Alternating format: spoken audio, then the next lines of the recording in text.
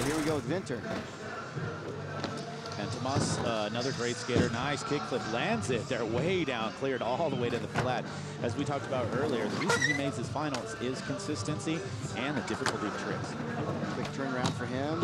Down the handrail. Nice, looking smooth.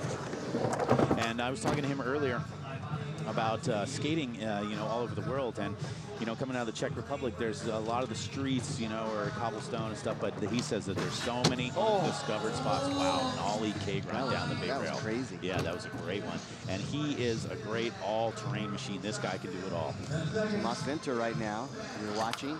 The highlighted skater on the graphic is the one that's on the course, so if you lose track, he currently has a 77.33. Our next skater to go will be Oliveira, followed by Martinez, and then Seaholm's run.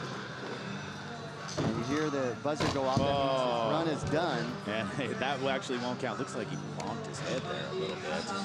But he's a tough guy. A lot of these skaters, we call it when you you know, take the slam basically. But these guys have been doing it for years, and you know, it's definitely a hard sport. But looks like that one's a pretty rough one.